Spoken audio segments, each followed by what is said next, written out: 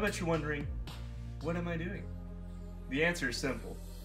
I'm playing a piano. But what you're really here for is to learn about Erving Goffman's sociological theory. And that's a whole other chapter. Ah yes, Erving Goffman. Erving Goffman. He wrote The Presentation of Self. And what does this mean?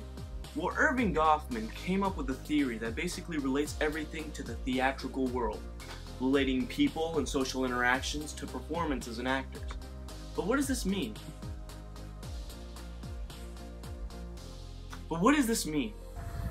So what this means is that Erving Goffman said that people will act differently according to the audience. So I will act different to an audience that I know likes sports. I'll say, hey, how about them Broncos? Huh? Even though I have no idea what I'm talking about because I don't watch football. But that's beside the point. See, Erving Goffman came up with the front stage, backstage, and off stage. And what he means by this is simply that on front stage, people will act differently because they know they're performing for an audience.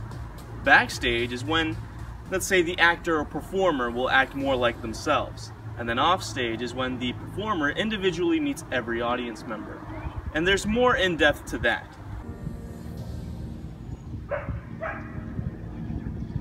Oh hey, so Erving Goffman, right? Front stage. Front stage is when the performer or actor knows that they have an audience and they will adjust their performance according to the audience. So for example, let's say you're gonna go talk to a set of kids, right? And you want to tell them, do good in school, don't do drugs, and make sure education is a priority. Well, you're gonna go in there and talk about kid-friendly things. You're not gonna be like, hey, little jerks, you're gonna study, you're gonna do good in class, or else you're gonna get hit. Now, you don't want to go to little kids and say that, right? Well, Erving Goffman basically said that that's what front stage is like. You adjust your performance according to the audience. Now, let's go ahead and talk about backstage for a minute. Hey there. So let's talk about backstage. Backstage is basically what Erving Goffman said was the closest place that you could get the performer to be themselves, or act more like themselves, because they know there's not an audience, they know they're not performing for anyone in particular, so it's more of an in-depth to themselves. And this relates to whenever we're away from groups, whenever we're away from friends, family, when it's just time of solitude. That's what Erving Goffman related to. He's basically talking about how the theater world, once you're done giving off a performance, you go backstage and you can finally act like yourself. It's not a character, not a certain type of way, it's who you really place yourself to be or act how you think you are. It's the closest thing that you can relate to yourself. And then there's offstage. Offstage is basically when the performer gets away from the stage and has more individual one-on-one type of scenarios. Along with this, Erving Goffman also related the sociological interactions with more theatrical terms, such as setting. Setting would be the sociological scenario that you're placed in, and how that affects the actor's performance, or the character that you want to give off.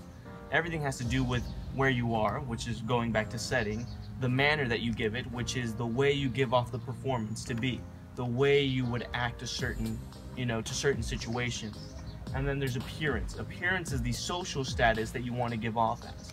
And typically this will all change according to audiences and stuff like that, but setting plays a big role, appearance plays a big role, manner plays a big role, and they all combine into how you give off to be yourself. That's what it all ties back down to. It ties up to the presentation of yourself. And now, here comes the fun part. We get to talk about how Erving Goffman's sociological theory ties to real life. And man, is it gonna be fun. That's not my CD. Oh, that's a lot better. This is my CD, my Hood Jams.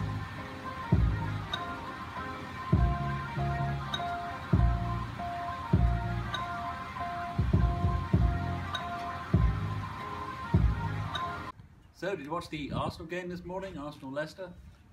To be honest, I just watched the second half, but it was such an amazing game. But did you see the Chelsea and Newcastle game? I mean, that's what I call a game. Yes. I mean, I've never seen such a high score before.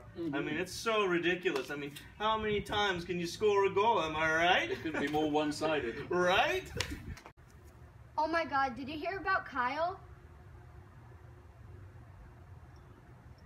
Oh my God, yes, I heard about Kyle. Can you believe what he did to Jessica? Like, That was terrible. I know. How can he live with himself? Am I right? Oh my God. Well, I gotta go. Bye. All right, bye.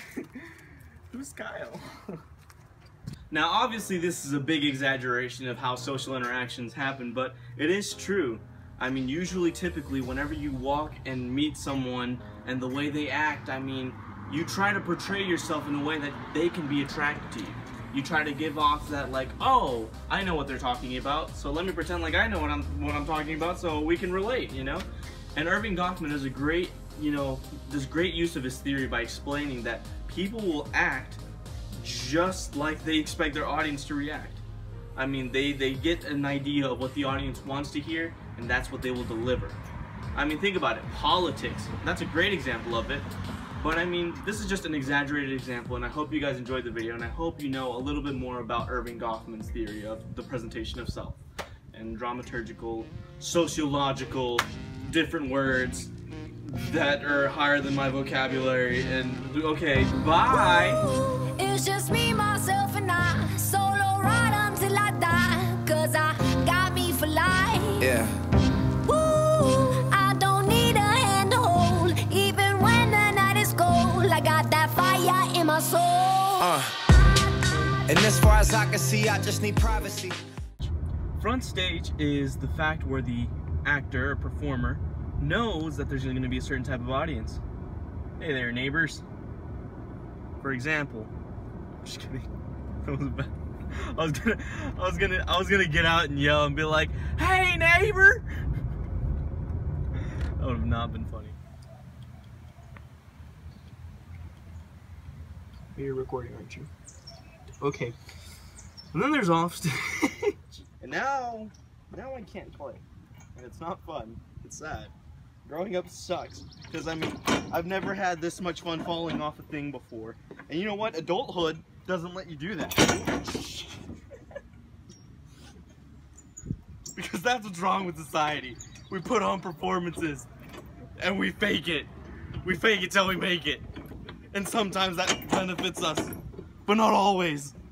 So don't listen to society. Be yourself. Goodbye.